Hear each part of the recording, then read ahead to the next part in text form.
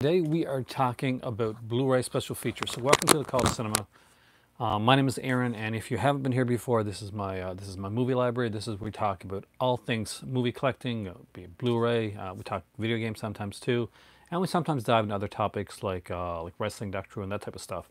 I want to give a special shout and thank you to my Patreon supporters out there. You guys rock, and to the people that have supported me over Super Chat over the last couple days. That's going to be going eventually into a really nice move towards doing podcasting along with this. Today, however, I wanted to do something different. We did collection videos recently. We've talked about all the sales that are going on, but today we are talking about special features. Some of my favorite special features on Blu-ray.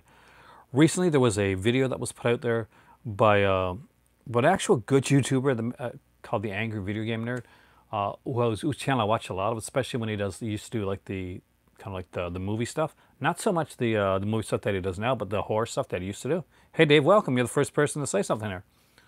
But he did a video basically talking about, and I mentioned it before, how Blu-ray sucks. How Blu-ray isn't a good format. Hey Cinema Dave, welcome. And that was a really bad video. For a guy that researches his stuff and does a lot of like really good like movie videos and really good like gaming videos, it was a bit of a blight on the other videos in his channel, and it turned into like, I don't like Blu-ray.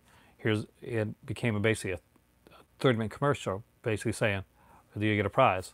You get a thumbs up, saying, buy my Blu-ray though. That was kind of how it went.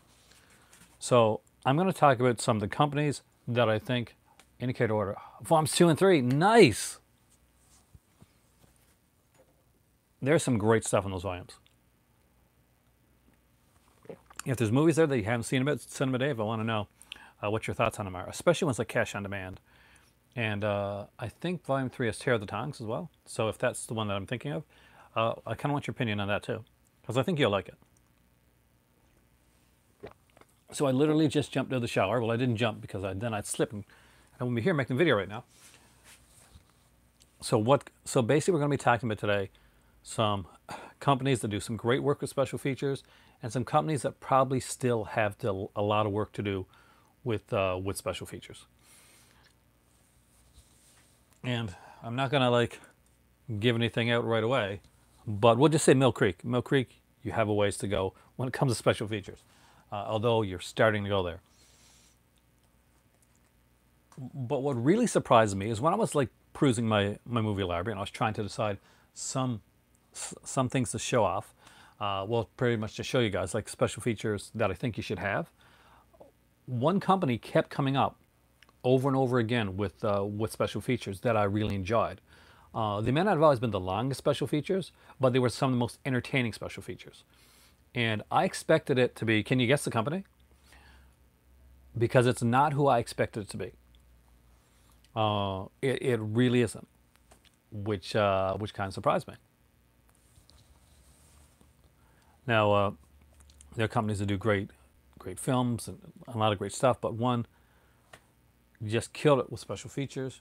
No, more than one. There's got a lot of companies there. Hey, AME, welcome, man. We're talking special features on Blu-rays today. I got some Blu-rays specifically that I'm going to show. I'm going to showcase certain companies. One company stood out. Maybe I'll leave it till afterwards. I'll start showing some of the movies that with special features on it that I think everybody should have in their collection, that I think are kind of must-haves if you're into those type of films. So we'll start with that. I only took a couple box sets because I didn't think it was fair to do mostly box sets. But here's the thing: I've got a few here, but if the video runs longer, I can always add more.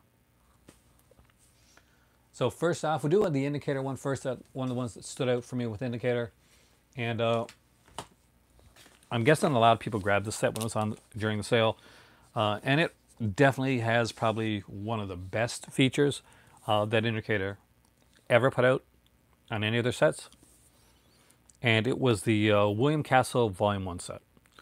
Now, if you're not familiar with William Castle, he was a director, later became a producer. He produced Rosemary's Baby for people that like the bigger stuff.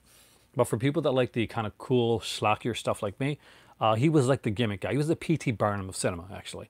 but it was nicer. It wasn't as mean as P.T. Barnum was. And this is a great set because not only does it have 4 of his all-time best movies, which is not what we're talking about today, it's that, got it from last sale, it's a cool one.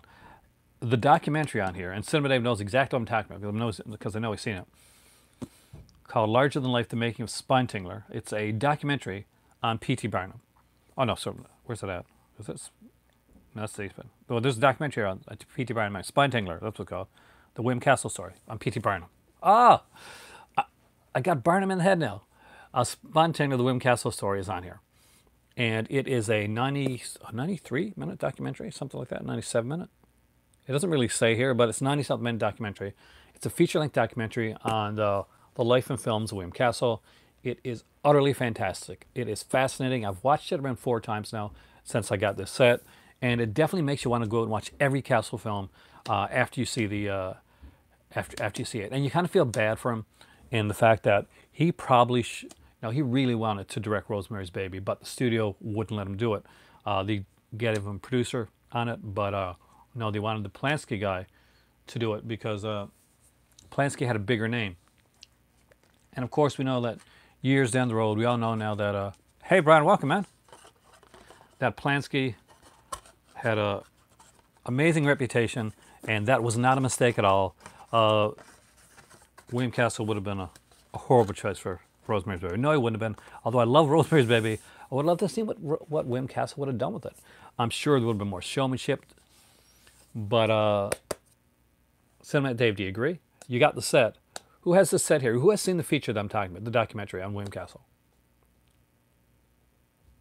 Because it is incredible. And this is one that I think, and I'm guessing Cinema Dave will Grave. That's a cool name for a. Ooh, Cinema Grave is a cool name for for a horror channel. If anybody ever wants to use that, Cinema Grave, or is that already in horror channel? If it's not, that's a cool name for a horror channel.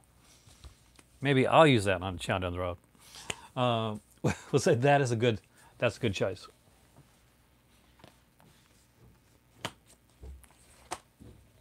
The other one has absolute must. Now this is the limited edition, but all the features are on the regular edition as well.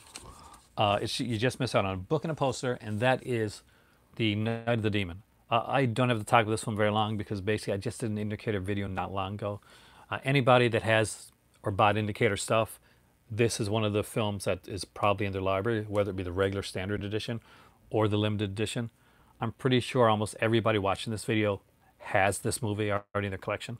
But if you don't, get on it. It is an amazing, amazing, amazing film filled with an intense amount of special features.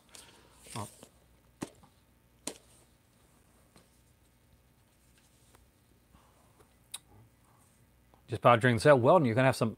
Let me know what you think, because I mean, there's appreciations and retrospectives and talking about everything from the film, the director, the source material to the music, just everything is like dived into in the special features on that set. It's insane how in depth they go with the film, and they actually provide 4 versions of the film on the set as well. So it's a weekend thing.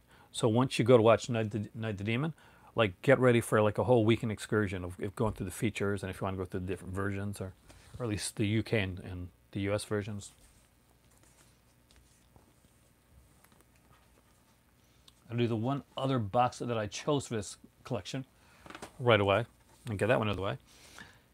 The rest of them are mostly, well, it's another box set, but are going to be singular releases, and maybe I'll do the box set one eventually, or maybe I'll do it later on today. In this video, I mean, is the Critters collection. This is awesome. This and Wreck, which is over there, by the way, are 2 of the best feature-wise box sets that Scream Factory put out. Now, Scream Factory's put out a lot of box sets, and sometimes they're great with special features, and sometimes they're not so good with special features. I'm looking at Poison Ivy collection, which is a great set, but has absolutely 0 special features. I look tired. Actually, I'm the opposite of tired today. I actually just got to the shower, so I'm probably at my most hyper right now. Every single one of these films has a making of, a brand new making of on here, like Rec. Rec is another. If you've got the Rec set too, get the Rec set if you like Rec at all, because some of the making ofs on the Rec set are longer than the films themselves.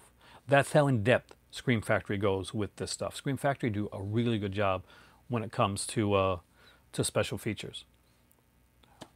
Still don't have Curse Attack. If I can find that one like for really cheap, I'll get it, but not one that I'm looking forward to too much. I've heard a lot of not good stuff. But Critter Collection and Rec should be, if you like if you like those films at all, this should be in every movie collector's library. They are really that good. All right. One that's going to be slightly different from the other ones on the show in this collection, and this is Doctor Who. This is the most recent series collection that came out with Sylvester McCoy, the seventh Doctor. This is actually the final series of Doctor Who before it went off the air for the wilderness years and didn't come back for many, many years to come. It is insane the amount of features that are on the set, aside from all the episodes and alternate versions of the episodes, VHS versions of the episodes, the whole ton of behind the sofa features, which are amazingly great. There's a great documentary, and it tugged at my heart a bit, and that is Showman: The Life of John Nathan Turner. Thanks, MC. This set specifically, I grew up with Doctor Who, and if you did at all, you always heard the name John Nathan Turner. JNT was kind of for a long period of time, starting out, he was behind the scenes in Doctor Who, and then eventually with Series 18, he became the showrunner, and he was right till the end in 1989 when the show went off the air. Obviously, it's back now, but it went off the air for a long time. And what it did to his career and his life is extremely interesting. And what happened with Doctor Who and how much love and care that he put into the show and what happened to him and how he got treated afterwards was it was interesting. It was fascinating to watch, a bit heart-wrenching as well. But John Nathan Turner is no longer with us. Just spoiler alert there for anybody who doesn't know. But he passed away in 2002, so he wasn't even able to see the series come back to fruition, to see basically what he had set in motion finally become what he always wanted it to become. It is one of the great documentaries for a while. My favorite films I don't have in my library. That's a good idea. I'll do that one soon, actually, because I can actually get some good ones with that. But if you are remotely a fan of Doctor Who at all, hey, Roik, or you just want a really good documentary on John Nathan Turner, producer, you're interested in in him, absolutely get yourself that box set before it sells out. These things do tend to sell out, by the way. These are limited editions, and after a while, these sets do sell out. Usually the Tom Baker ones sell out the fastest, but those sell out too.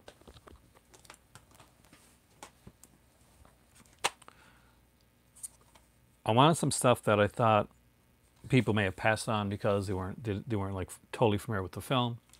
Do I have any unearthed films? I got one actually, I think, but I can't remember which one it is. Yeah, I do. I got one. The one I got, I think I liked. Hey, Javid. We're talking special features today.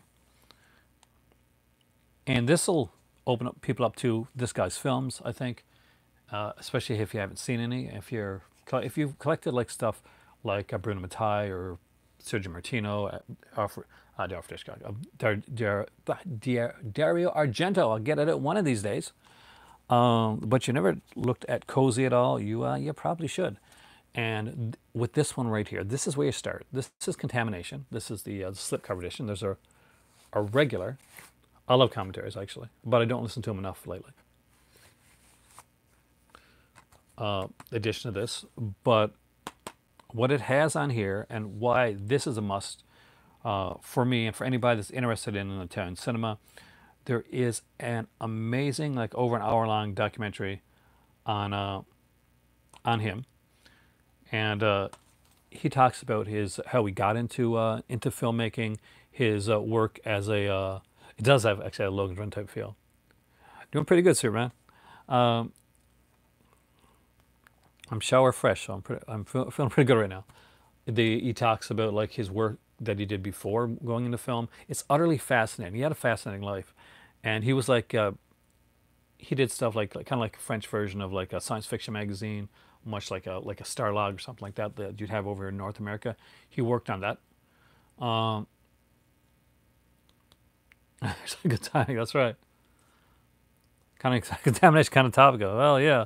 Except this one deals much more with like zombies and stuff. So if you're at home and you're isolated and you want to watch contamination, or at least watch the special feature. Hey, and ready, welcome, man. Nice to see you back again.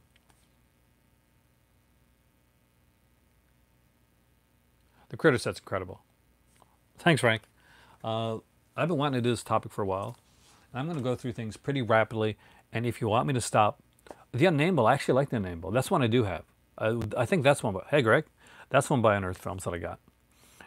Unnameable is really fun. It's a low budget. Like no, it's a lower budgeted film, but it's something that I actually really enjoyed. I can't remember feature wise if there's much on it, but there are some stuff enough to definitely make it like a must have, especially for like creature films or the kind of that style of stuff. You're gonna enjoy that. Another Arrow one that I put in my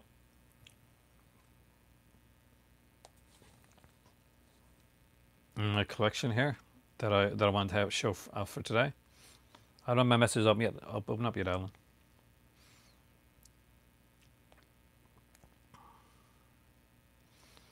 Is there a DVD NTSC Region 1 edition? I don't know if the DVD for Contamination, which, let me see.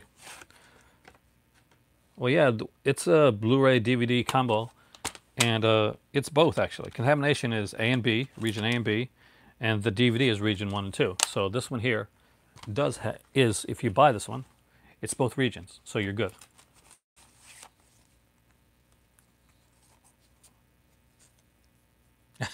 2 weeks off work. Unfortunately, if I get off, if I have 2 weeks off work, I do not get 2 weeks with pay for the type of job that I have.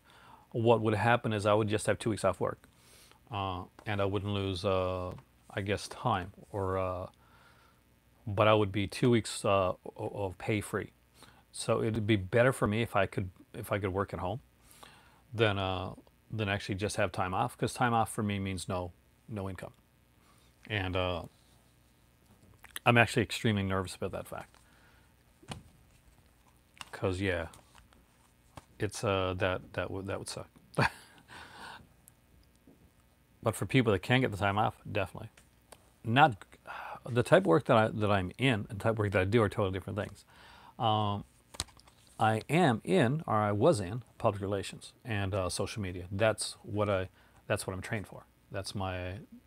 But as you know, what you go to university for and what you actually do are two totally different things. I live in a small area where there's not an overabundance of the type of work that I do. And by overabundance, I mean there's pretty much none. So what I do right now is I work at a center where I take orders. Basically I'm in basically at a call center type place where I take orders. I wish I worked at a bank. Bank has better hours, but no, I can say I got good hours where I'm working at right now. I'm not the type of like call center that's calling people or anything like that. Basically, people call me for like to place orders from from online, from catalogs, that type of thing. But so needless to say, it's a great place to work. The people there are incredible, but money wise, yeah, there's a reason you don't see a lot of unboxings on my channel right now. That's the blunt truth of it all. Hopefully that'll change in the near future when I move from here. But as for right now, it's a little bit different. So are people going nuts here? Some people are. Uh, Blu-rays and DVDs to avoid. That's actually a good one. I don't do a lot of negativity ones on my channel, but maybe I do that. Um, But yeah, like there's been people going out and buying like all the toilet paper and stuff like that, which is insane. But it happens. Money's too tight to mention.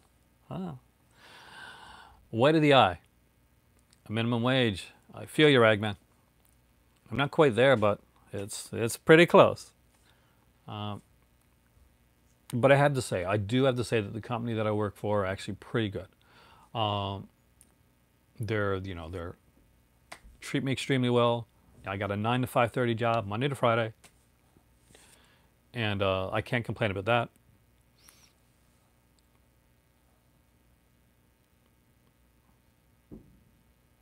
You guys have some great ideas. Put these. You should put these in the comment section too. So when I'm reading through the comments and stuff, I actually remember this stuff. So White of the Eye is a fantastic film, but even better, just have this edition, not the Scream Factory edition. It's good too. It's a good edition, but the documentary on here, it is definitely worth it. Donald Cammell, The Ultimate Performance, is a feature-length film about the director Donald Cammell. He left way too early. Oh, Ragman, that's more than me. just saying, Ragman, that's more than me. Another great documentary was on the what was it on Remo Williams, where they talked about the '80s films. I will definitely be getting some of the Paramount ones. Is it like a? It's kind of like a slasher treatment, but it's a little bit different in the way that when Cammell was pretty much given the script for White of the Eye, it was going to be a a standard slasher film, but Cammell is a very different, eccentric type of director. That's the one, Kathy Moriarty. Yeah, she's a wife in this one. So he wouldn't make just a standard slasher film. He made it. He wanted to make something more, and he definitely succeeds with that. It is a fantastic like thriller, like definitely a psychological thriller. But the documentary on his life is even better than the film itself. And if you have not seen this documentary, I will 110% say right now, this is a documentary that anybody that loves film, that loves cinema, has to see. Oh, the film for me is definitely like getting out there. It's a 9 or a 10. I love The Wood of the Eye. I'm a bashed fan of it. The documentary just as much. It is an incredible documentary, and 100% needs to be seen by everybody that likes cinema at all. I wish. See, you got good weather and $13 an hour minimum wage. That's pretty good. The doc's about Donald Cammell, the director himself, Javad, and he's like very unique, very kind of very artsy, very different, and had a very fascinating life. Didn't like burn bright, went early. In my opinion, yes. I like Performance, the one he did with Mick Jagger. He did a few films, but trust me, if you don't get this one, check out that documentary. And for this one here is region locked for people that need to know that. I'm not sure if Arrow. I don't think Arrow ever put out a region free release of this one because Scream Factory put out their edition of White of the Eye, but it is missing the documentary. If you don't have that documentary, Cubic Club, you got to have it. Like whether you like Performance or not, you got to have the documentary.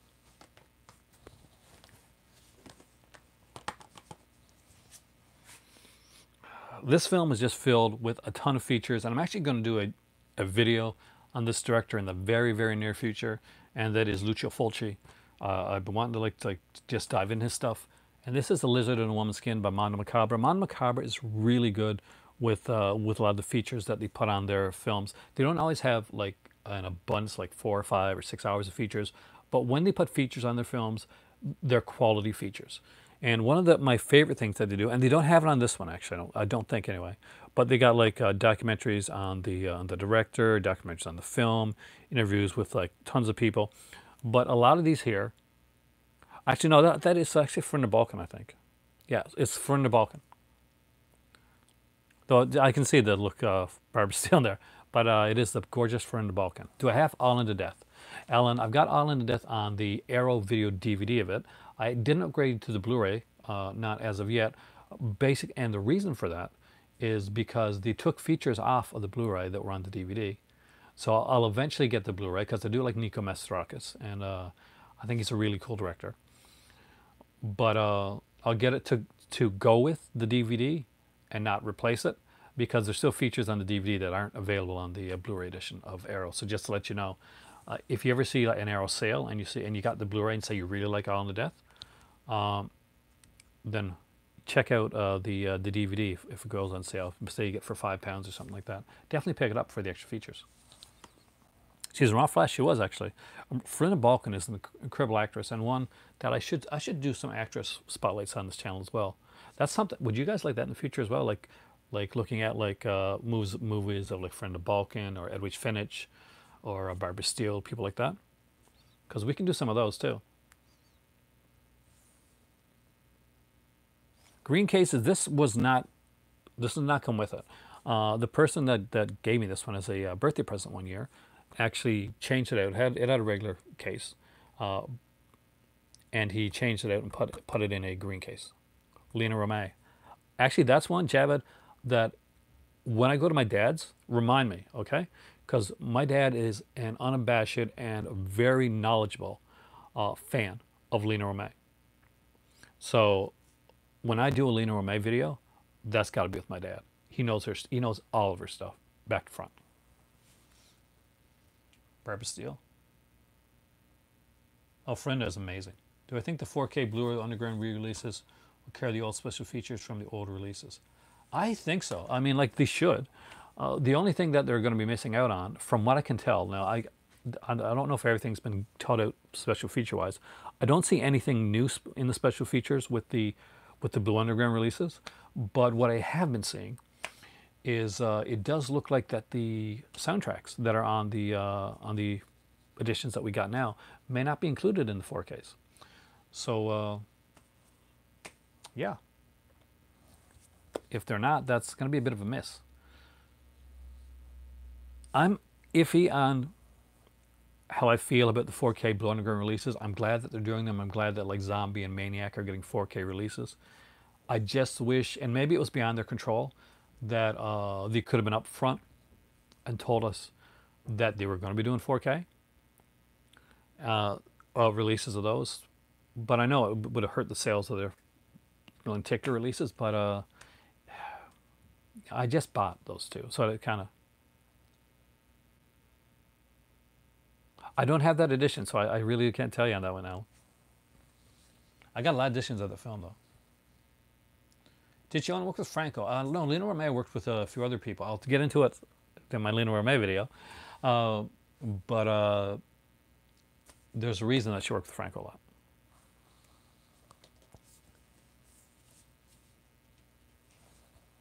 So I didn't put Arnold Schwarzenegger's return to voice Dutch for Hot Predator. That's kind of cool, actually. But he's getting up there. Like, the voice work actually makes sense for his for him right now. That's one, like some of the other like action movie heroes kind of do that too. Can I read your comment about 4K? Did I not read the comment? I thought I did. Do I think Scream? Oh, sorry, I didn't actually. I would apologize. Do I think Scream and Shout Factory will go the 4K route soon? I think eventually. We're seeing it slowly come through. I mean, like Vinegar Syndrome did it. We got to see it being done with Kino Lorber. Now we're getting Blue Underground doing it. I think like we've seen Scream like, and they've been like releasing their stuff and then re-releasing it with Steelbook editions. So 4K seems the next logical step for Scream Factory. Some people are going to be like, oh, I don't want to get these movies again. Like if it's an older film, it's a film that I got a couple times. I wish you still had Terror Train. I like to see a 4K edition of Terror Train, and from Scream Factory. And I think Scorpion releasing might have had that later, but I don't think I've got any of their releases here under the.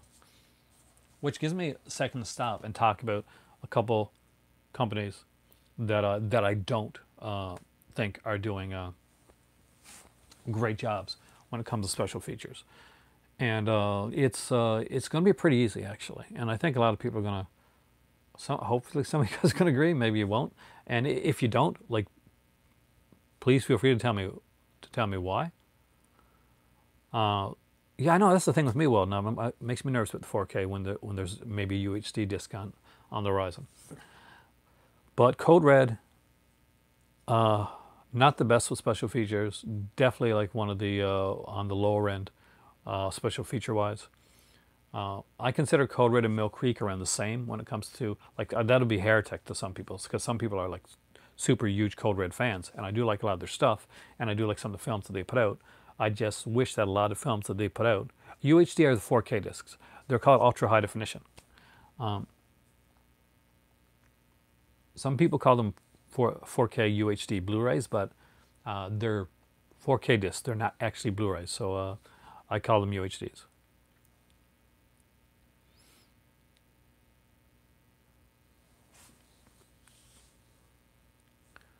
But yeah, Code Red, Warner Archives. Yes, Warner Archives is extremely bad when it comes to its releasing like special features on there. I had a list that in my mind. With Warner Archives, there was Code Red, Mill Creek, which I've already mentioned at the beginning of this video. Though Mill Creek is getting better than Warner Archives when it comes to special features. At least they're starting to put commentaries, and we're getting to see some sets. They're when they released the Masters of the Universe like cartoon series, and with the big, it was something that you would expect Shout Factory to put out. Does Arrow distribute family friendly? Arrow has a bit of everything. Didn't used to, it's not so much, but they didn't used to. A lot of movies got pushed back, Superman. New Mutants is pushed back. There's a whole ton of movies being pushed back. We talked about that actually, me and my better half recently.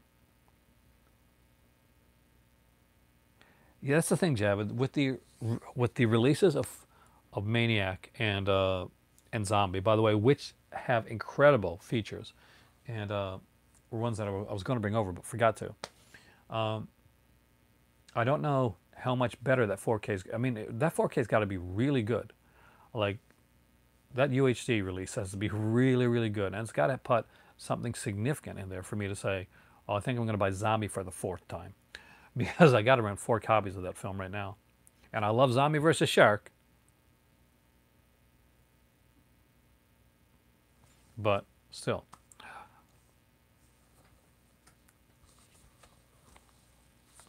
All right, next up.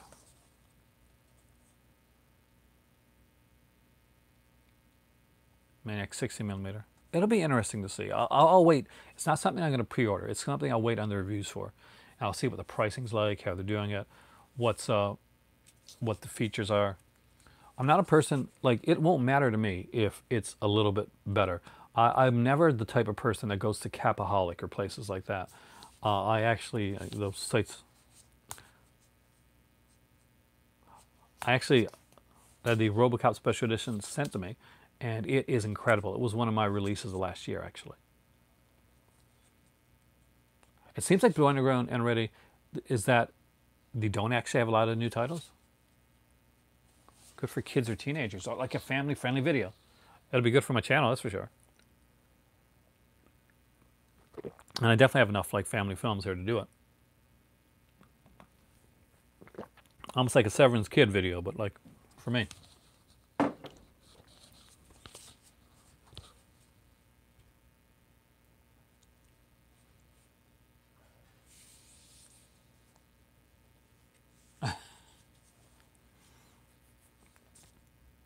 That's right though, yeah. You're like my youngest viewer, I think. Though there's a girl on it, she's in college now. But when she started watching my channel, I think she's about 16. She's a really big Criterion fan. She had her own channel, but I don't think she does a lot now. But incredibly smart girl. She would have lived around, or would have introduced to my kids because yeah.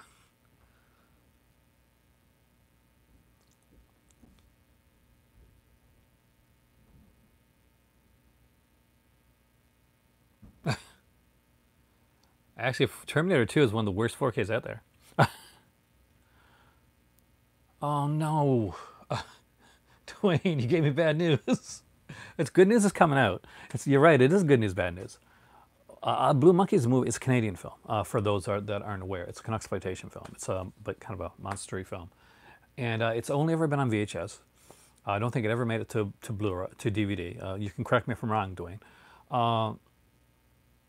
And it had like the coolest cover of like these kind of I don't know if they're nurses or just girls running, and there's this like, hey shadow, welcome man, and they were doing like and you see like a shadow of this creature, but it was a fun film. It was definitely a fun film. It's one that I've wanted for a while, but what I don't, and one of the least things I want is seeing Blue Monkey come out from Code Red or Dark Force. That's disappointing. Did they announce that recently? I'm glad it's coming out though. Like I'll get it. I'll definitely get it. Or releases they want to see on 4K. That's for another video. Actually, I'll do that though.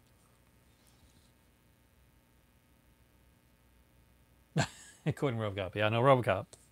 I'll buy that for $1. Last couple days. See, I'm behind on some of that stuff.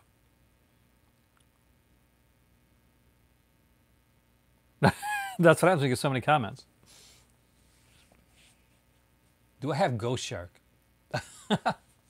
I don't. Cool Duder's actually in a few movies. He lives in the area where you can. If I was living where Cool Duder was, I would definitely be like going on every like movie thing that I could get on, be in the background, something like that. Man walking to get newspaper. What's my favorite RoboCop film? Definitely the first one. You can't beat the first one. The original first one, not the remake. Next up in special features that I really enjoyed, and a movie that I recommend. Unfortunately, this one's out of print, so if you find this one online or somewhere else, welcome back, Dave. Then Vinegar Syndrome put out a movie called Disconnected. It seems pretty amateur hour for most of the film, acting-wise especially. But there's sequences in the film, especially the ending, that kind of chilled me a bit, kind of haunted me. But what makes this one really good, like especially good, is there's a short film that the director made on here, and it was called 20 Questions. So 20 Questions is actually a pretty good short film, and I remember it's about an hour long, I think. There's an introduction and there's a Q&A with it. So like this movie gets its own special features, and 20 Questions, the short film that's included on here, gets its own special separate like amount of special features as well, which is incredible. And I love like seeing when I can find like extra films or student films, and that's one of my favorite things.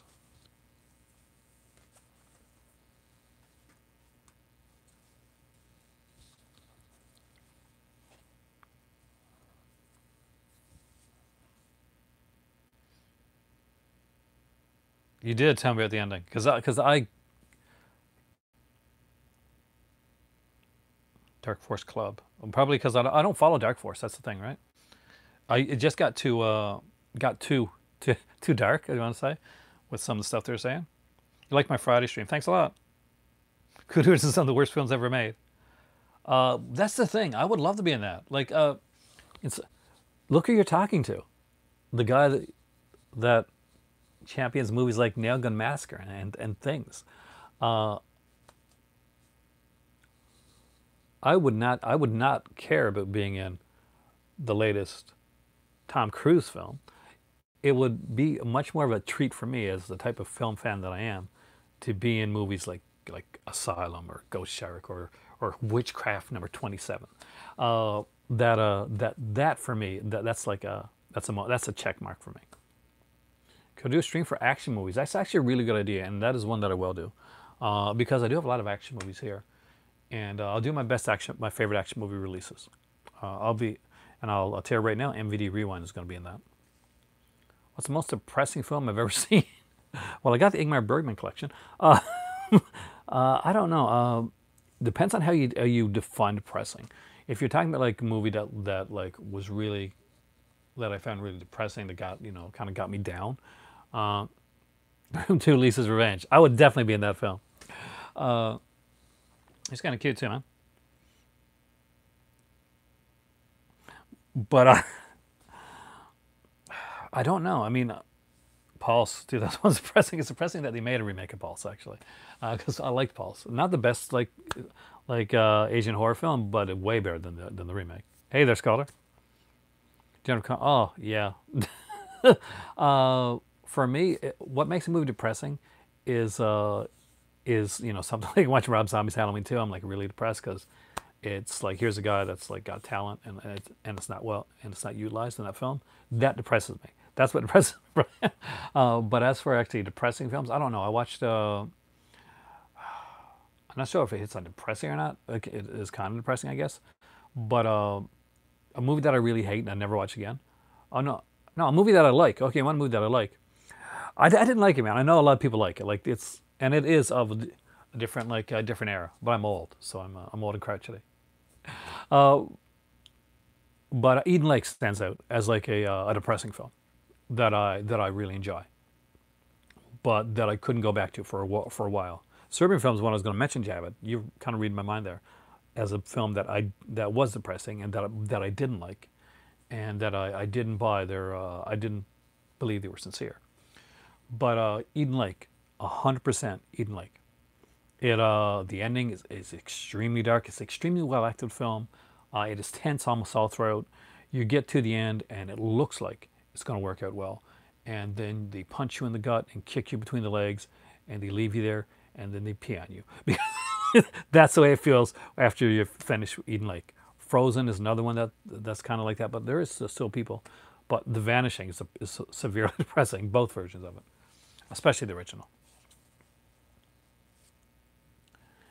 And in a way, I'll say Funny Games too, by Henkel.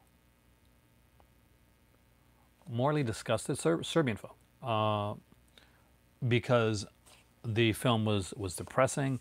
It went in places it did not have to go, uh, and at the time, I think the director said, "Oh, this is a political statement," and I didn't buy him. I didn't buy that. Like, if you want to make an exploitation film and you want to go dark and do that type of thing, oh, sure. Um, but if you want to like fancy it up and say it's something that I don't think it is, and of course I'm not the director, then that would be the one that stood out to me. Good questions, by the way, guys. Very good questions. In a Lonely Place, great film, by the way, Dwayne. Great film. Frozen. Well, he's not talking about Frozen, the Elsa one, Superman. He's talking about the Frozen done by Adam Green, the guy that did Hatchet. He made a movie called Frozen, where there are these people that get stuck on the ski lift, and there's three of them. There's a girl and there's these two guys that get stuck in a ski lift, and they're trying to get down. They're freezing. There's wolves down below. It is a fantastic film. Break, which was a similar film, where they get stuck in a ski like gondola, um, done in Germany, I think, is not like as dark or as bleak as that one, but it actually is a really fun film, and I enjoyed it. Break recently came out last year, I think last year at Walmart, and it was like $12 to buy, so definitely one to watch. Another really cool one that I liked recently that I watched was a movie called The Furies, Furies, and it is a hunting, basically one that I've seen a lot. I love everything Melissa George. Triangle's my favorite though. Triangle's my favorite Melissa George film, bar none, Java.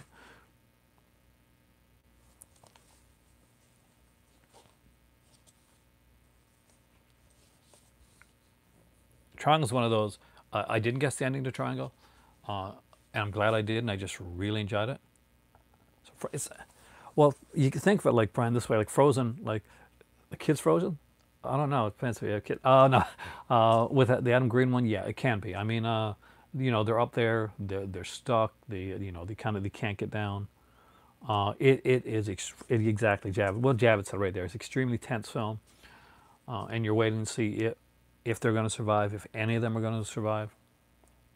My Bloody Valentine location before I move. I won't. I actually that is still ready to be done. Just my better half just got home, and we were going to do it recently, but she's not feeling the best, so she's staying home for a bit.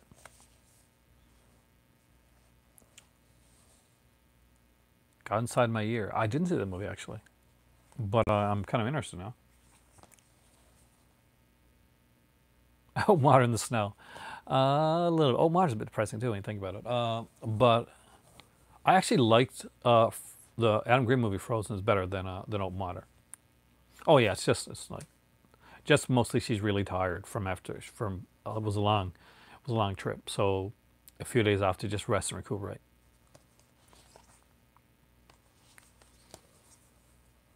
which is needed, especially where she's been on the go, like from since she got back. Actually, I think to be a Blade Runner 3. No, I don't think so. Not for a few years, but I'm good with that. I like Blade Runner, and I like Blade Runner 2049 as well. But I even like the TV series that had nothing to do with Blade Runner. But but yeah, I'll I'm good with them not making a third one, because I think these two were really well done. But and I know there's places they could go. They definitely set it up for a third one in the second film. But you're right, the movie did make as much money as they thought, and I'm actually good with two like that. If they want to do a third one eventually, have a good script, have a good director behind it, and we'll see. But I don't think either Blade Runner is coming anytime soon. But give it five years or so to make it, or they'll remake it or something like that, because that's what they're doing nowadays. They're going to run out of stuff to remake. Going to start remaking the remakes. Okay, Urban Legend. Again, amazing special features on this one here. There's a feature-length documentary, which is the second disc of the film, the entire second disc. If you don't have this release and you're collecting slasher films, and I know somebody on here is collecting slasher films. I'm not sure if he's here tonight, but incredibly fun film, highly underrated, and the documentary on this deals with like just the kernel, the inception of the film, right through to like the making of it, the casting, the production, the post production. No, this one I think has a documentary that I'm pretty sure is, you can check to be sure, is exclusive to this one here. It's called a feature-length documentary called "The Making of Urban Legend," and I think it's a Scream Factory exclusive. The making of this one, it's the entire second disc of the film. When I say it, it is definitely one to have. Urban Legend is a really good film anyway. People underrate Urban Legend. So you get the special film there, and you get the special features. I watch this one a lot. Jamie Blanks is a highly underrated director. It's kind of how I know my slasher like fans from my slasher kind of fans, is I'll ask them and say, what do you think about Urban Legend and Valentine? And then I'll wait to see what the responses are, and then I'm like, maybe you don't get the 80s. Do I like the movie Vacancy? Not the first time I saw it, actually. It took me a couple times. I like it now, but it was one of those that like kind of grew on me. And I don't know if I've ever seen Vacancy 2. Actually, that's not a neat idea, Kubrick. My Bloody Valentine. Well, obviously, both versions of My Bloody Valentine are great, but the one shot here in Nova Scotia is the best. I'm not even joking; it really is. They did a great job of that. It's very Canadian, like super Canadian. It's going to make you want. You're going to watch the movie, and you're going to be like afterwards, like, I think I should have a Moosehead beer, which you probably shouldn't do because you're 16. But there's Moosehead beer all over the place in My Bloody Valentine. One of the biggest mistakes made in the remake of My Bloody Valentine. And I said this to, I messaged Todd Farmer, the guy that wrote the film, and I said, you didn't do a 3D Moosehead beer in your remake. You messed up there, Todd. You messed up. Really, nice guy, actually, by the way. Silent Night, Deadly Night, Part 2. Part 1 has a great documentary as well, but Part 2 surpasses it. There is an insanely great documentary in here, and I've said it before, like as a wannabe actor myself back in the day. The interview when we talked to Eric Freeman kind of breaks my heart. Really does. But definitely have this in your collection.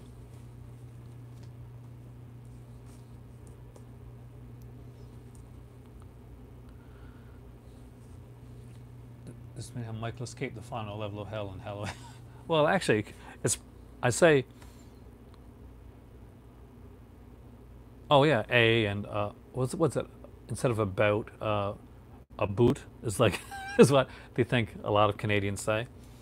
And apparently apologize a lot. Like there's a lot of like stuff like that, and like some some places, you know, that is like instead of about, like it is boot and stuff, and there are areas that do say a lot.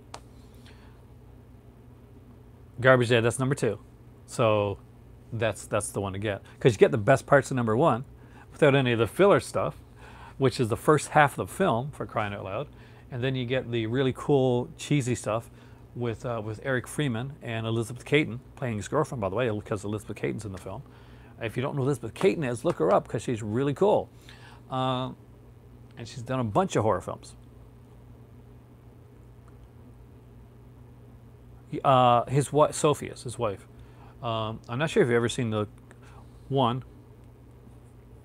I'm going to be, what's the word? I'm going to be patriotic in a way here. Boastfully patriotic. We kind of got like the best looking world leader. That's a given, even if you don't like him. And you know, I know there's some people out here that hate his guts, but yeah, he is. But you can't denounce him for that. The dude has the look, which considering we had like a robot in before by the name of Stephen Harper, it's really nice that countries are taking it a bit more seriously now. And his wife is actually incredibly attractive as well. Let me see.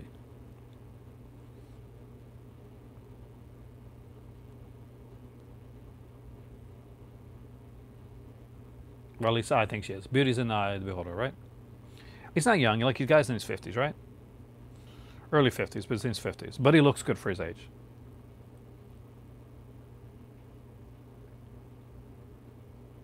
Like, see, there's, I'm not sure well you would see that. His wife and family, his kids.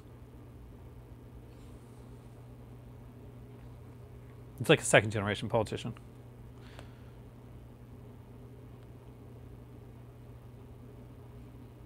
Oh, you got to see number two, man. You really got to see it. That documentary, it's worth it. It really is worth it for the song I did night two. So that wasn't getting political. Just because it's not like I support or don't support the guy. It's just, yes, we have a good-looking PM. Hopefully we can keep that way. Maybe we can get like some take younger ones and stuff in here. Maybe oh hell no. Just putting that out there. A million times no. That's the only thing I'll say on that subject. No,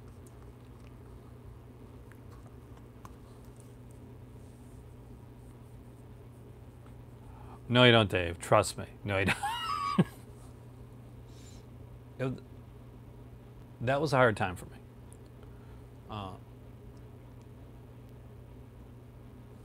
When your spouse is from a different country, that era is definitely it was one of the hardest times of my life. Like, you know, to get like totally serious for a minute. Almost lost my better half. Due to him. Anyway, let's get away from that stuff. I don't like talking about this stuff.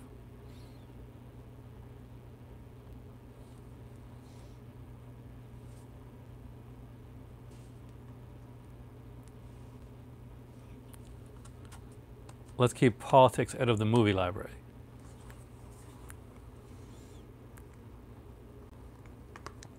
Especially when it's very personal.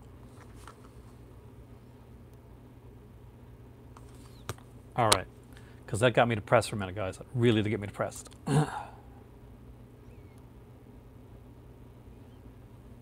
All right, Twins of Evil.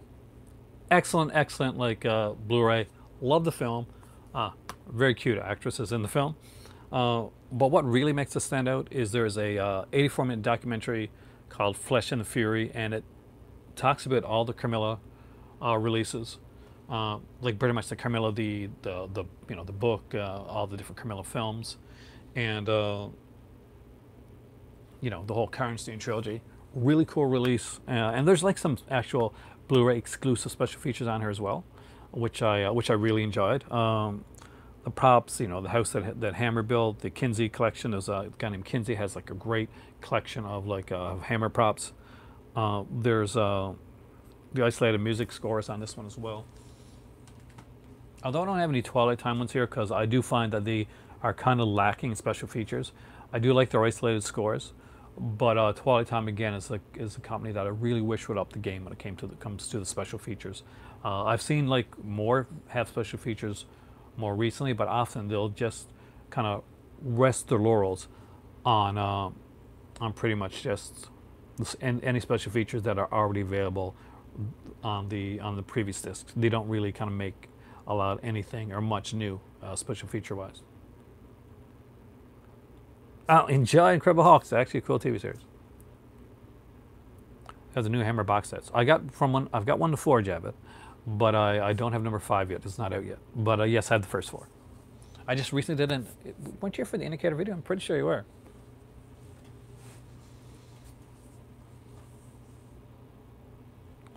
Kino, definitely. Kino's a company that I think has been upping their game, but not with everything. Kino is one that that has done a good job in slowly upping their game, their stuff. Now they still have a ways to go with certain releases, but anytime like their October releases, are going to be incredible, incredible stuff. They have like their October releases with the slipcovers and the different artwork and the bunch of features, and some of their box set stuff like the Outer Limits I would recommend 110%.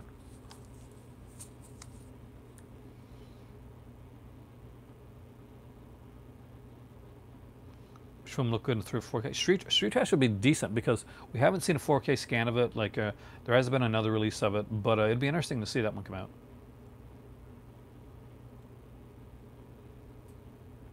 Star Wars fan, yeah. I had a friend like that actually, Cubic Clever, that had like a whole like it was filled with Star Wars stuff.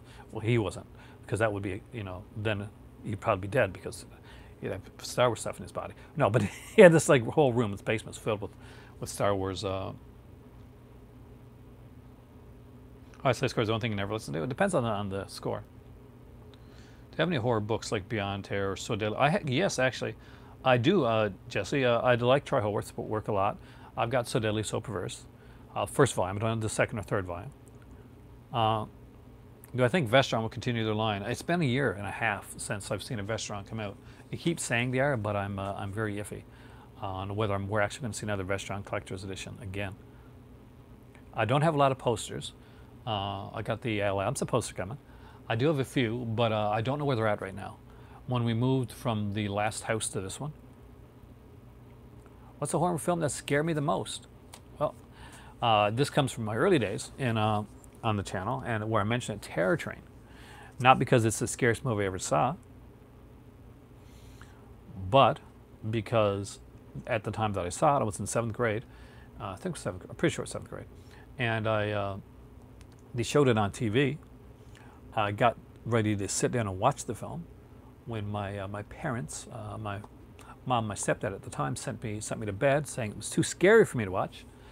I went to the bedroom, which was right next to the TV, by the way. Just I need to say that. And they proceeded to watch the film themselves. Turned up pretty loud, by the way, so I couldn't see the movie, but I could hear the screams and the music and all that type of stuff. So I had a much scarier version of Terror Train in my head for years until I actually saw the film. So yeah, although not the scariest movie that I've actually ever seen, but the movie that scared me the most is Terror Train. So hopefully that's a good answer.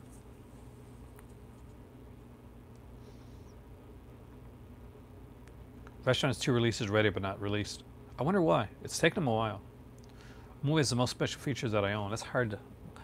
I don't really know. I mean, like that Night of the Demon definitely is definitely up there. I don't know. I couldn't see the Groucho mask. I could just hear the noise. At the drive-in. Oh, that'd be cool, man. Showdown. Is it the best MVD rerun release? No, not actually. But you know what it is? It's kind of cool. It's fun. And it's got a 98-minute documentary on the making of it. MVD has been really good recently with the making of Double Impact. It also had an incredible documentary on its release. You want to see long documentaries and like with really good special features? Abominable. Again, excellent special features as well. What movie scared me the most? Like legit scared me back in the day? Halloween. I found Halloween very scary. I found Stranger scary too in a way. My favorite documentary. We'll get into that in my documentary video. One of my favorite documentaries of all time though is I'll give you a couple. That's Sexploitation. I really love that one. The Donald Cammell documentary that I mentioned on the Way to the Eye. I wasn't joking. That is again one of my favorite documentaries. Crystal Lake Memories. I enjoyed a lot. Like Never Sleep Again. The recently released In Search of Darkness is actually a really good documentary.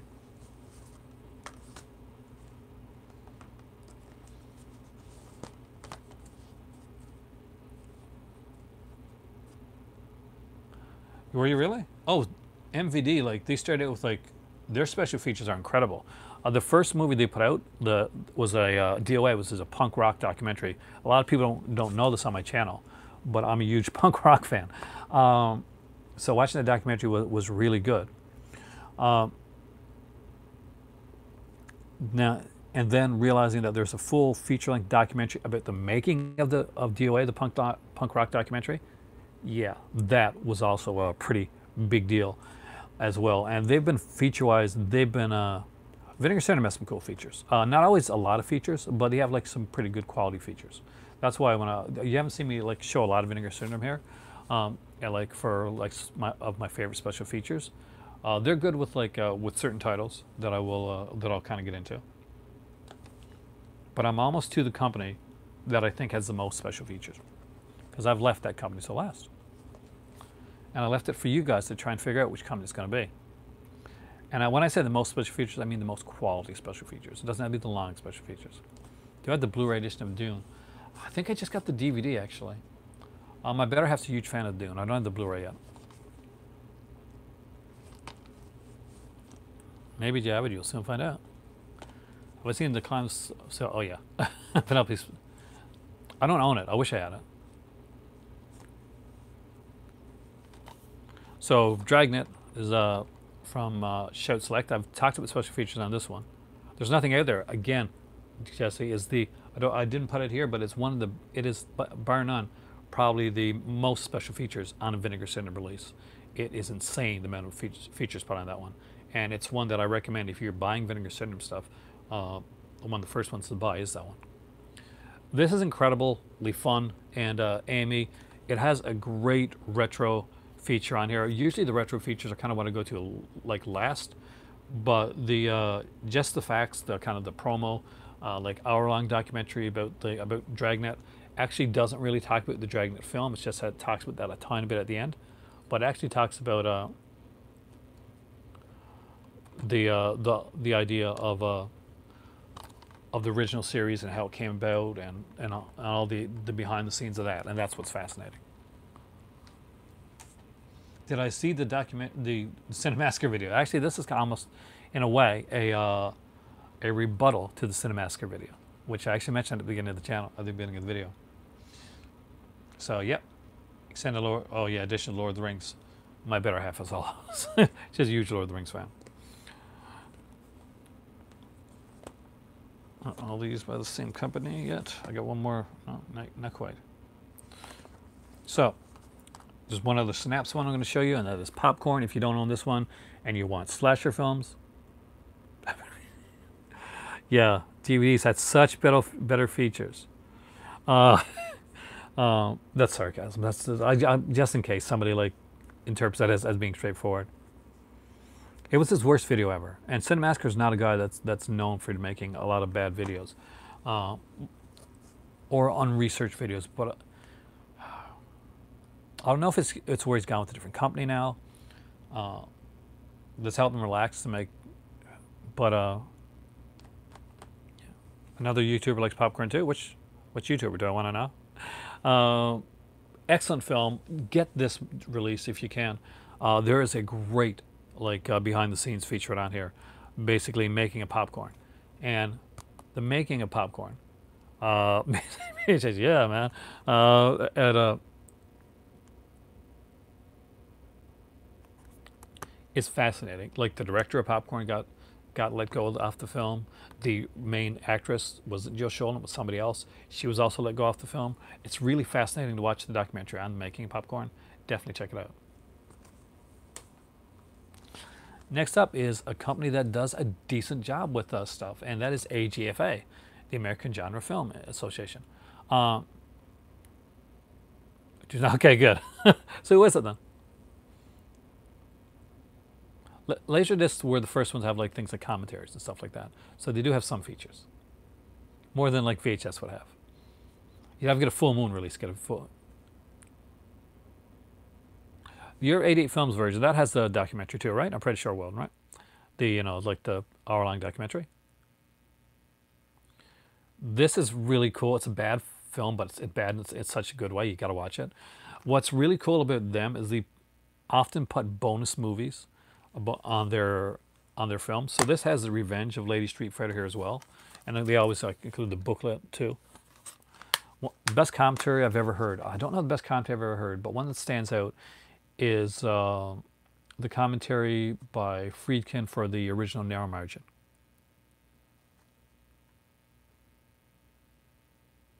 It's our first part executioner project. There isn't actually. That was there never was.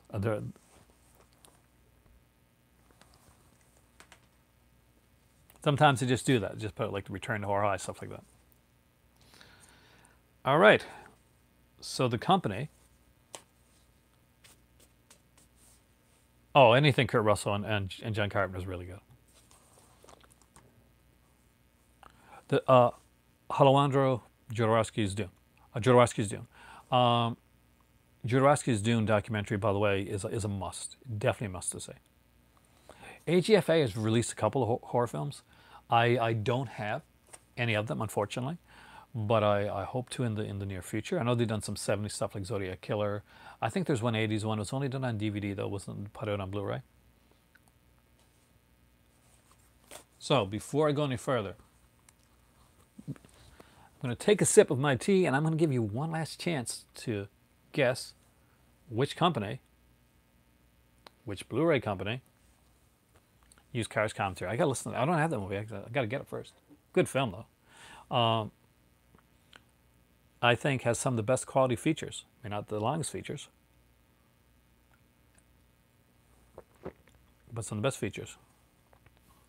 Yes, we watch Hot Ones a lot, actually.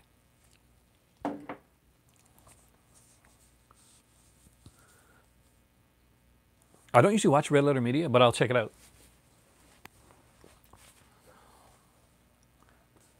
Arrow by far and large does some of the best features, period. But I wanted to go different. Features that recently that surprised me. And one of you guys guessed it, by the way.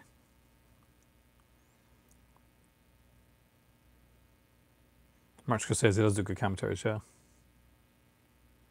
Oh, well, you're going to miss out, dude. Don't go. It does have as a game show.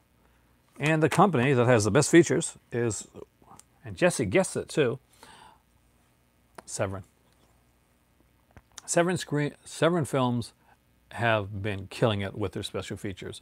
They may not be the longest special features, maybe even just a 10 or 15 minute interview. But the interviews that they put on there, the special bonus films they put on there, having the soundtracks, actually having full soundtracks on their releases as well, coming with their films, that's invaluable to me. As a person that loves cinema and wants to get as behind the scenes as I possibly can, Severin really does it, and they don't get the credit for it. Arrow, Scream Factory, I'll always get credit for the special features and the amount that they put in there. I'm going to show you some like some Severin stuff that does better, even better than Grindhouse releasing actually. And let's start off with one that I think is a perfect. Which studio has the least special features? Code Red. I'm going to say Code Red and Warner Archives, those two. Skinner. Skinner is definitely a case of quality over quantity. Aside from being a really cool film that I think has flown under the radar of a lot of people, it's extremely underrated, and Ted Raimi's best performance in any role. Yes, even better than Joxer from Xena Warrior Princess. I got a few with some music videos on them actually. Skinner put Didn't do a big making of. Hey, JR, welcome, man. You're coming in near the end of it, but not too bad. Skinner didn't do a making of. They didn't do like a big overcompassing arc on like the whole making of the film. What they did instead was they chose to do 4 separate interviews with 4 different people. They interviewed Ivan Nagy, the director of the film. They interviewed the star of the film, Ted Raimi. They interviewed the screenwriter, Paul Hart Wilden. And they interviewed editor Jeremy Kasten. And it seems like just 4 like random interviews. But they're not. Each one of these interviews shows a completely different side of this film. Especially when you get to the interview with the editor. The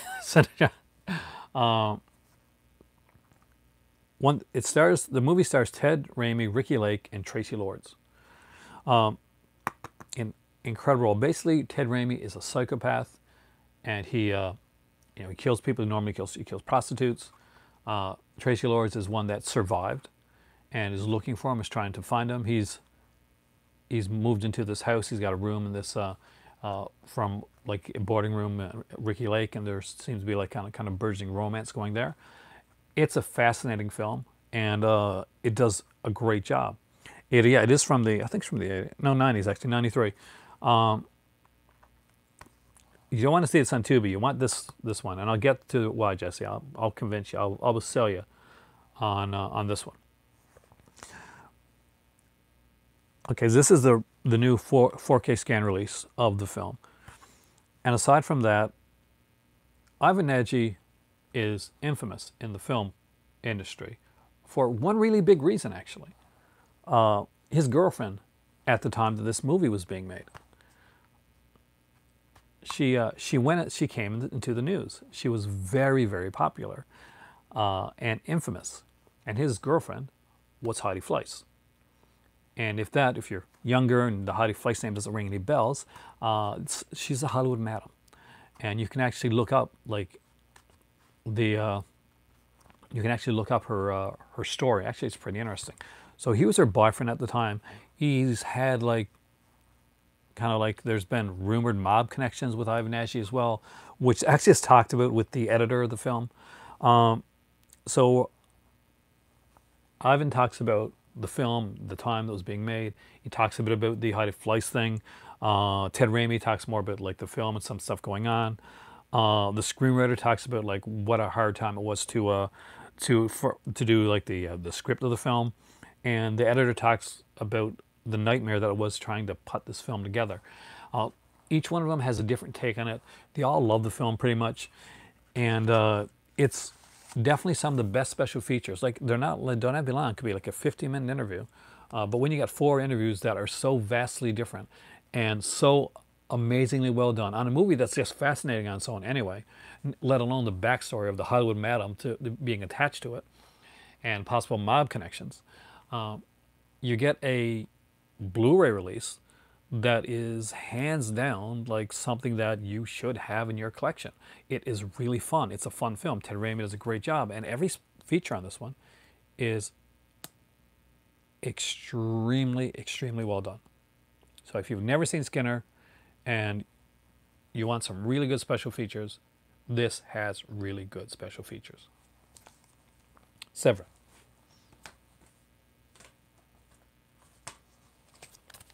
Wax mask.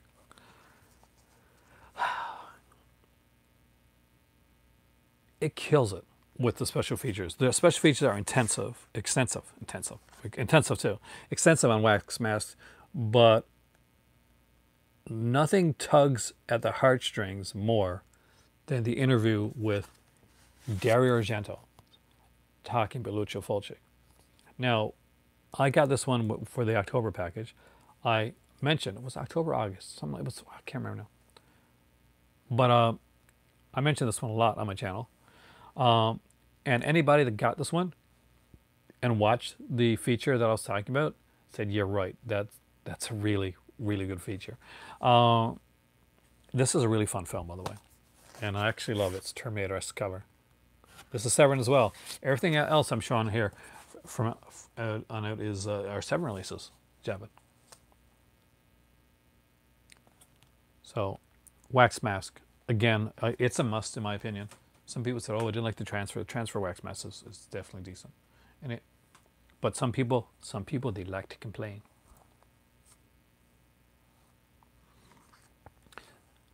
Sinful Dwarf, which I'm kind of like censoring here, cheesy movie, but it actually has an. I'll get to that question actually after. Um, an X-rated film that's really good. It did make me cry, but it did like tear at my heart. You want to talk about an X-rated film that kind of teared my heart? That was The Blue Balloon. There's also a featurette on Harry Novak, who definitely would like to see more about. The Sultan of Sexploitation. But yeah, The Blue Balloon really stuck with me. I don't know if I've gone back and watched The Sinful Dwarf ever again, but I have watched The Blue Balloon around 3 or 4 times. It's an adult film with a story, and it's the story part that interests me. It's not the adult part of it. And it's a heartbreaking story. So that one tugged at the heart. It's an X-rated film that tugged at the heartstrings. Because yeah, that happens.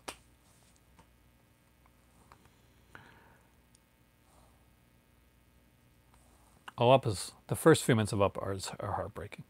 Schindler's List too. I don't mind saying when I cry at films. I'm a softie. So this is absurd. Yeah, Up, the animated film. Oh, definitely that opening with him and his wife and them going through the years and her passing and then him on his own. That was tough. I love this film. I really do. I actually watch this film all the time. But what's really cool is it had the soundtrack, and this is where Severin wins it over a lot of other ones. Blue Underground does a great job of this as well, by the way. Uh, Grindhouse Releasing does it sometimes, but not on a regular basis. But Severin in my money, have been like the kings when it comes to doing the soundtracks with their films. And I actually love the look of that soundtrack. American football games, yes. Everybody knows the American football games are so. I just sounded like what's the name? Those with our tight pants. Saturday Night Live. It's old school Saturday Night Live for my younger viewers. The whole two wild and crazy guys thing. But again, so for me, there's a lot of good companies out there that are doing stuff. Arrow Video, Vinegar Syndrome, Scream Factory, AGFA when they do stuff. Snaps when they put movies out. Criterion, which I didn't mention on here, but Criterion do some amazing, like special features. Not always my favorite, but when they do them right, they do them. They really do them right.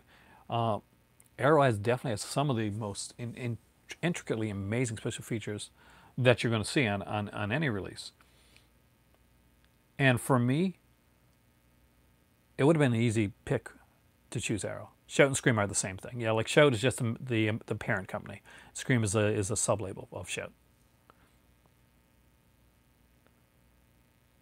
I don't know if I've seen Dungeons and Dragons 3. I don't even seen Dungeons and Dragons 2, to be honest with you. I know you'd say Criterion. Criterion does some great. I've got a lot of Criterion in my, like, special features was, what are the best? What companies are best for special features? Well, it's Arrow. I know you're not a fan of Arrow right now. Arrow and Severin. Those are hands down like the best companies special feature wise, with Scream Factory being third, I think, and I'll put like Blue Underground fourth for their more recent releases. But my is Severin my second favorite company beyond Vinegar Syndrome? I mean, because Vinegar Syndrome is my kind of my jam. Yeah, it went back and forth. I mean, it's gone from Vinegar Syndrome stayed on top because they just put out so much stuff that I like. I don't have the brood, man. Special features. Hey, Ghostbusters. Special features, hands down. I'll take special features over oh, this is a brand new transfer, and often I'll watch the DVD and I think, oh, the transfer is actually pretty good.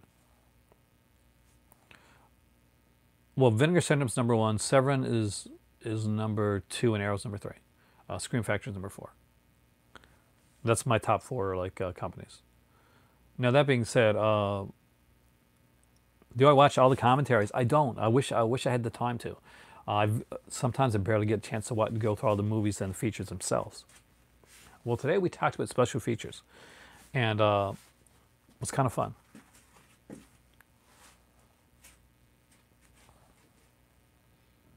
Best movie with the best special effects, special features. Good question. I don't really know. I'm trying to think. It depends on the type of special effects you're talking about. Like if you're talking about special effects, I'm sure probably Star Wars has one of something, some great technical effects on there. But if you're talking about like just like effects all around, um, a lot of the Savini stuff, and like the movies with like probably Dawn of the Dead, or even stuff like The Burning that has special features with Tom Savini. Um, I would love to see Gatorade get a good release. That would be one that I would buy for sure. The actress from Gator Bates passed. She passed away early, unfortunately. Indicator, I love Indicator. It's hard for me, Jab, to sometimes like choose a favorite company because I go back and forth on what comes out. Thank you, Jesse. Thank you, thank you, thank you. I'm glad somebody mentioned it. Uh, Arrow's 11-hour documentary on Sam Peckinpah on Bring Me the Head of Alfredo Garcia is a must own for everybody that likes cinema and likes directing and likes Sam Peckinpah's movies at all, or just likes really good extensive documentaries. There's like the documentary runs around, well, the documentary itself runs around 2 hours or so long, but it has a bunch of extended interviews and all this stuff at the end. So yeah, you get around 11 hours of content on that one. Ever seen the movie Queen Kong? I don't think I have actually.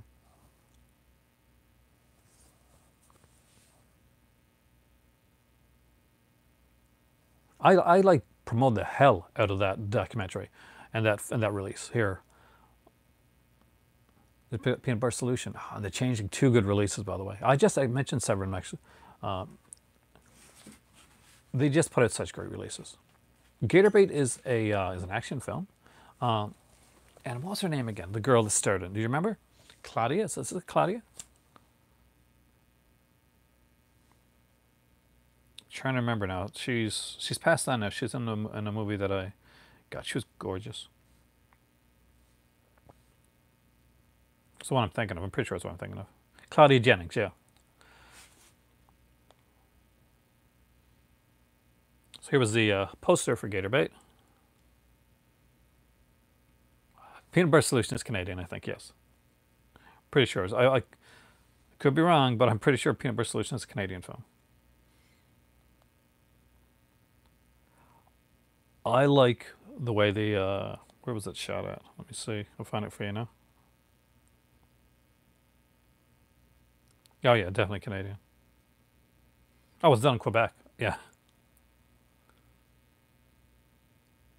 It's not a remake, actually. The Angelina Jolie movie, The Changeling, is very different than like the original Changeling is basically is a ghost story with George C. Scott. The Angelina Jolie Changeling has nothing to do with that. Uh, it's only they have the same name.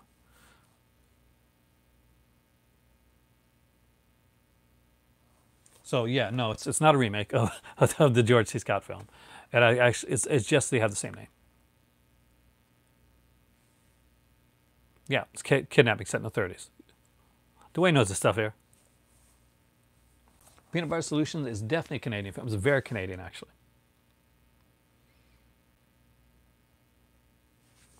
But yeah, I go with the original Changeling, definitely over the Angelina Jolie one. It's actually one of the scarier, like, and some subtly scary. The Man Who Fell to Earth, yeah, with David Bowie. Gatorbait, I like Gatorbait better. Yeah, I love David Bowie, and Man Who Fell to Earth is a great film. But I'd rather watch her in Claudia Jennings and Gatorbait, or any of that type of stuff. What do I think of the Second Sight label? I think they're incredible. And I think that their editions of movies like Changeling and what do I have over there with Second Sight? Oh God, what's the name of the release again? Was it Creep Show? What was it? Oh, When a Stranger Calls. You're a bad man. Yeah, when a stranger calls. Hold on a second. You want to see something that has like some cool, kind of release? When these have be slightly getting better, I can actually move now. Or I'm just getting used to pain. So this is When a Stranger Calls from Second Sight. Second Sight puts out a lot of good stuff. They're putting out the Dawn of the Dead set. So this was their, came in a hard box. It has a book with it, which is actually pretty cool. Oh, no, you don't. It came with a poster. Oh, trust me, I'm excited about Martin.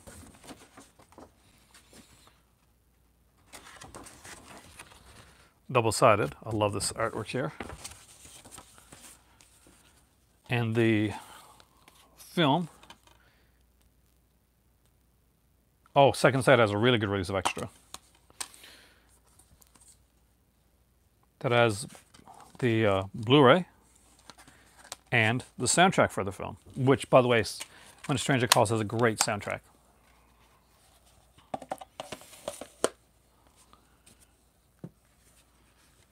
So, hands down, 110% recommend if you can get When a Stranger Calls from Second Sight, especially if you can get this limited edition release. It's one of the true greats. There you go. See another one. Let's see what are some other things that kind of stand out. A lot of the indicator stuff, like especially the Hammer stuff they started, were like the first volume was a bit shorter. Then it came to the second volume. It got like really good, and then the third volume was even better, and the fourth volume, the special features just keep getting better. Speaking of Arrow stuff, the documentary on this one right here is incredible. So if you want like to have like the good documentaries that are on about directors and stuff, get yourself the Blu-ray release of Void of the Eye, Donald J. Cammell.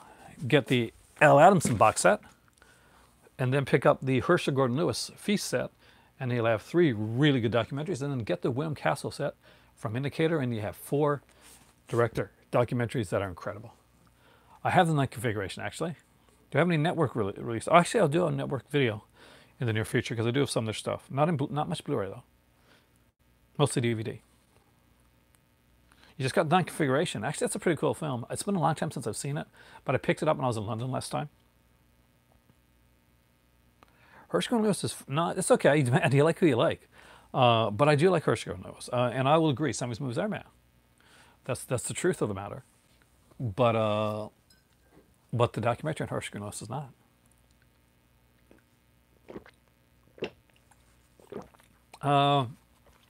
In a different way. It's kind of in a reverse way. See, Russ Meyer started to make some different films, and he went into Nudie Cuties, and then he eventually kind of progressed on from that.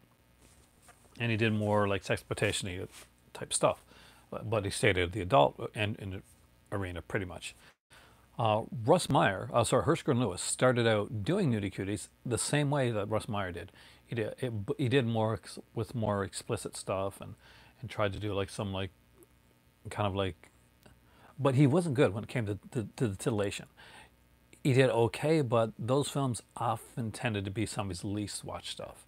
Vinegar Syndrome put out his collection of his lost films. But when he did the gore stuff, it was so kind of over the top and almost kind of so bad it's good. Like, yeah, got to go to Herschel Gordon Lewis knowing like you're not expecting quality. That's like Ted V. Michaels. You don't expect Ted V. Michaels to be like bringing out the best films, but you expect most they're fun films. So yeah, definitely 100% like check the Herschel Gordon Lewis set for that.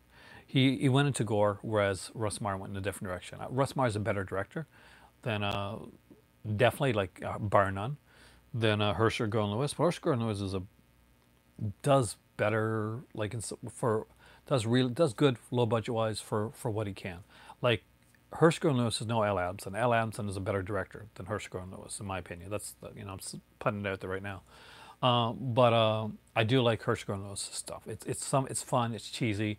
Uh, it's pretty lightweight. It's driving fair. I've heard that Jesse, that Severin is releasing an Andy Milligan set, which I'm actually would be fascinated to get.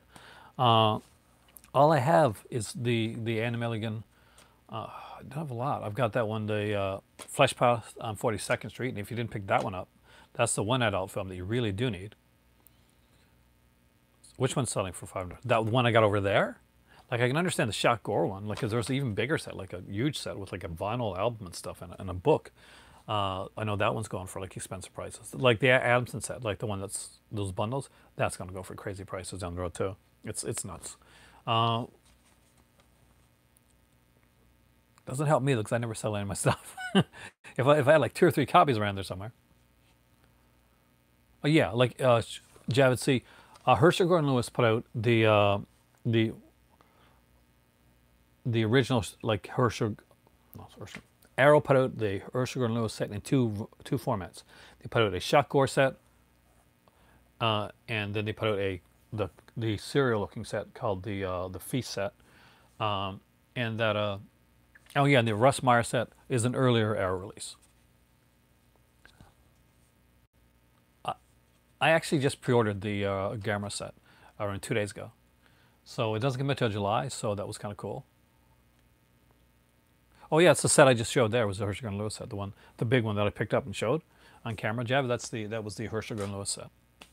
I had the Russ Meyer set. Obviously, you see it in the background of every one of my videos, and that is on purpose, because initially when I was doing videos, I would like go from different angles and stuff, but people would always talk about the Russ Meyer set in the background.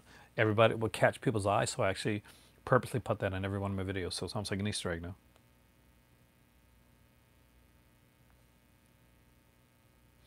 Didn't Lewis know how to make a lot of money? Joe Bob said he's a confident intellectual. Joe Bob doesn't like Black Christmas, so I'm not quite sure how much I trust Joe Bob on some of his intellectuality at this point. Um,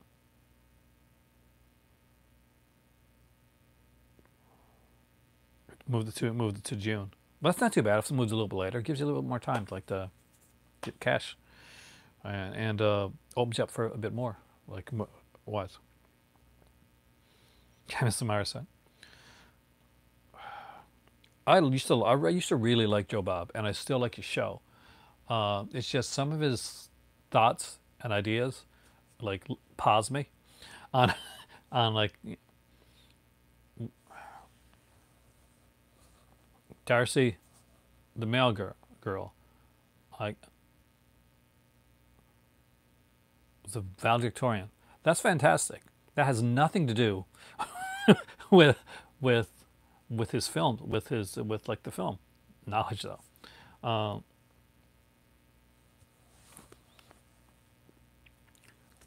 like to be completely honest with you, I went to school for business. I'm not Bill Gates.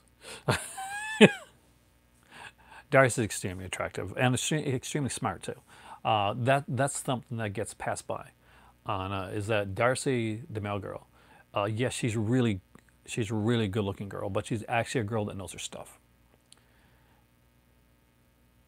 And there's times when when you're watching, and she'll give her opinion, and then Joe Bob, and she respects Joe Bob. I'll give his opinion. And I'm like, yeah, I'm with Darcy again on this one. Joe Bob, sometimes it just like for the films that he knows, he really, really knows. Oh yeah, Joe Bob, it's like the character. It's a character. Like, like people got upset with Joe. The whole Joe Bob's like, he's. I'm not sure about Joe Bob in this political climate and stuff like that. I'm not getting into politics or any of that type of stuff. But no, he. That is by far and large a character that he puts on. But his thoughts on films are his thoughts on films. Those aren't put on. Those are kind of what he thinks. Like he'll say like some extra stuff like the boobs and all that type of stuff because it's the character of Joe Bob. Well, I picked up the new Jess Franco releases, the one put up by Severin. I'm iffy. I mean, they're not the ones that are coming out now, like next month or that just recently came out. Maybe they're not like must-haves though. Like there's a lot of Jess Franco stuff that I really want. Now, if the stuff that's coming out in the future, the kind of that they hinted at, yeah. Just watch Scorsese's Cape. I like to love the original Cape Fear, but I'm actually a big fan. Hey, Mussing, of the Cape Fear remake. I thought it was really good actually.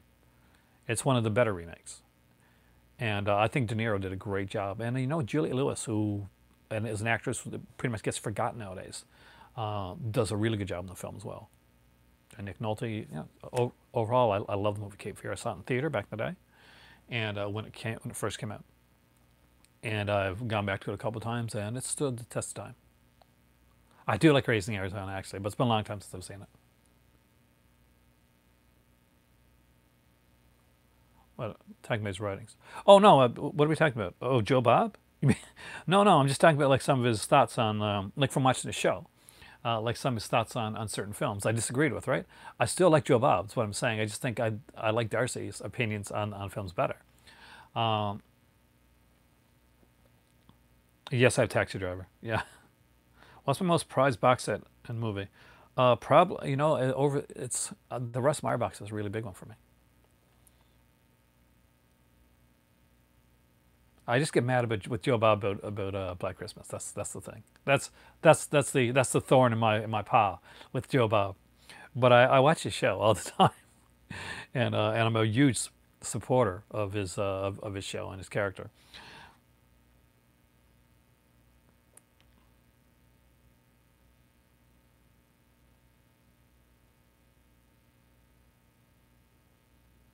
I haven't checked out the crime novels actually.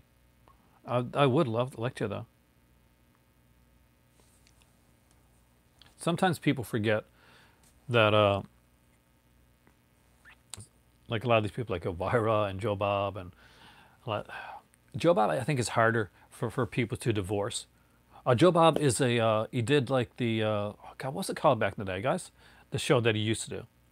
The he's like he's a movie host. He's a critic, and what he did, what he became famous for, Javid, is when nobody else was reviewing drive-in films, like the kind of the cheesier type stuff. Joe Bob was the guy that's Monster Vision. Thank you, Khalil. I forgot the name there. He was the guy that started like reviewing them in his newspaper, like newspaper column. I think it was first, right, guys? And then they gave him a show, Monster Vision, which for a lot of people it brought them up on monster films and showed them like kind of he does some amazing commentaries actually. They're harder to find. I got Hell High commentary here, um, and I always love his commentaries. I need to get more. TNT, yeah, and now on Shutter. So if you got Shutter, Javid, Joe Bob has a show that he does on there called The Last Drive-In, and but yeah, he's big on like horror and schlocky stuff. And oh my God, I'm the Joe Bob of YouTube. Oh no, yeah, we kind of went down the same path of both liking really schlocky Z grade horror films, and movies like that. Oh God, yeah. So there, that's why I've got some issues with Joe Bob because we're too damn similar. Don't it? Now you two stay safe, dude. Keep washing those hands and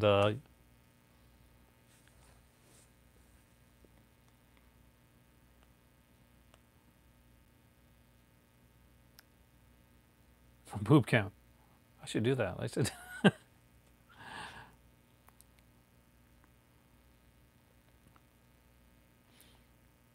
Joe Bob's favorite film is Texas Chainsaw. That's one of my favorites too, actually.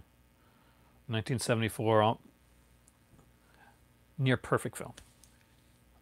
When I think of films that are near perfect, yeah, Texas Chainsaw Massacre is a near perfect film. I liked it so much I hated the sequel for years after because it just didn't have that feel to it. It took me a while to get into the sequel. But Carolyn Williams definitely was one of the reasons. that I got into it.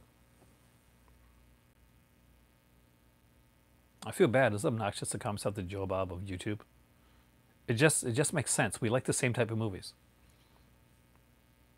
He just knows more about those films than I do. He's more of a scholarly guy. Hey, Bass Case, another favorite of mine. Woody Harrelson, actually, Woody Harrelson probably with the hair thing is probably good. Probably be a good choice. That or what's his name? Ed. Oh, God, what was that movie?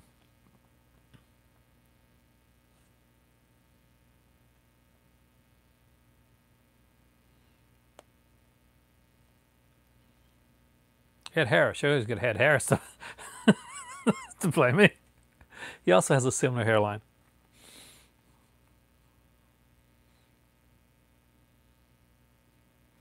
Blood Harvest. See, me and Joe Bob both agree on that one. Arrow did have a special feature on that one. That actually was originally on, I think it's the second Sight release because I've got it. Unless there's another documentary on there as well.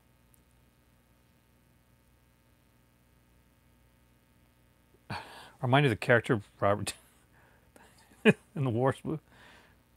I'm not sure how to take that, man. Although I don't remember what that film is.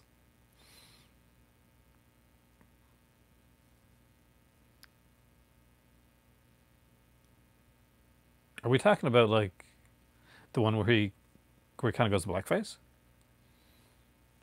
But like Tropic Thunder? Is that what we're talking about? I'm gonna take that as an insult since I don't since I don't remember. Although I did see Tropic Thunder. I would not remember that film. It would save my life right now, though. I just remember that Robert Downey Jr. was amazing in it.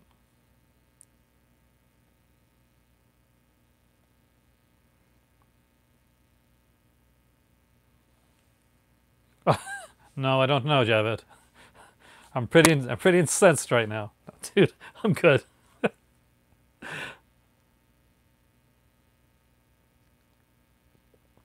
Hairstyle, yeah, I know what you mean, or lack thereof.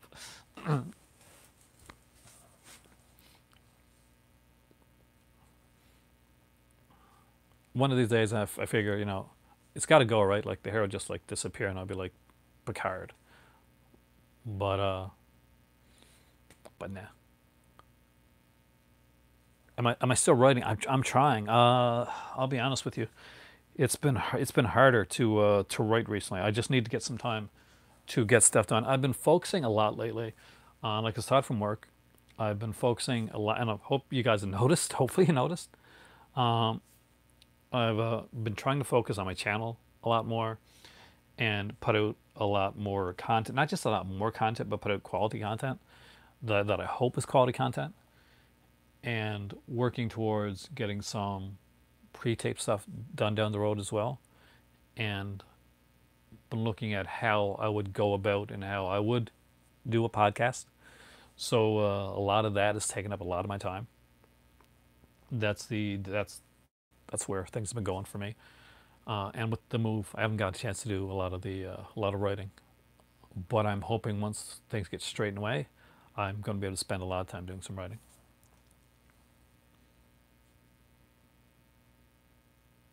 I'm still saving for the Blue Yeti microphone. Do I know how to edit videos? Well, yeah, I did journalism originally, and editing was kind of my thing. That not just videos though. Like I edited like TV programs, like news programs. Edited like radio shows. Uh, it's been a while, so I just got to get back to the thing of it again. I still read comics, not as much as I used to, but I wish I could, because I do love comics. Older stuff. I got like older comics. Read two comments above. All right. Thought about making non-live stream content. Yes, actually, I've thought about making non-live stream content for my channel, and there is stuff that's coming up, including a video where we look at where we walk through Valentine's Bluff today.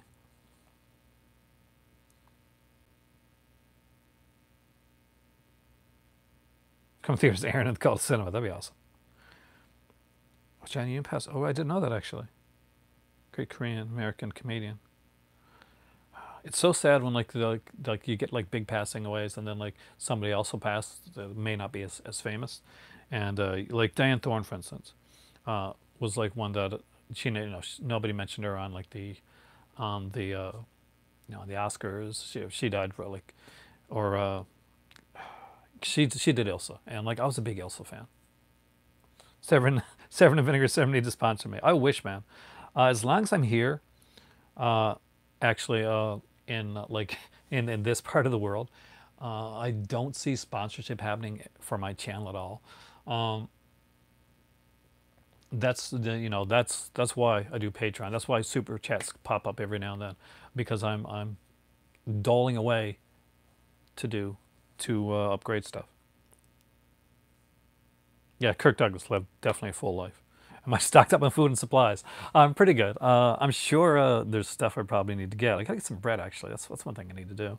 Not tonight day though. Probably tomorrow. Petition for me, yeah. Petition for Vinegar Cinema Severin to sponsor the channel. Lord knows I got enough people to buy a lot some of their stuff. Do you know how many people like text me afterwards and said I picked up the Labs and said after your video? That was actually cool. I did get to do my the code thing. I was super stoked about one of that. They were like 10 minutes after the code didn't work the first time I tried it. So I texted them and I'm like, oh shoot, I'm gonna miss out on these movies. And I did miss out on what was it? Taboo 4 that sold out. But I was waiting, like, okay, I gotta watch the, and then they got back to me. They got back to me super fast though. And Vinegar Cinema, great company to work with. If you're ordering from Vinegar Cinema, I recommend it like 100%. They do great stuff. Are people panic buying in Canada? Unfortunately, yes, they are panic buying, but here in Canada, it's a little silly, but it happens. I know you meant in a good way. That's actually, I like that.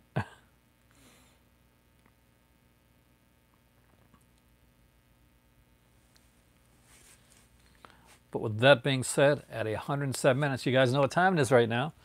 And I have done what I wanted to do. I wanted to make sure that I did this weekend, is I wanted to make a video every day from Friday, a Friday video, a Saturday video, and a Sunday video for you guys here.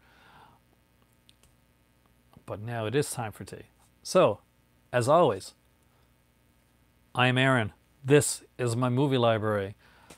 Thank you to my Patreon supporters out there. If you want to support me on Patreon, feel free to do so.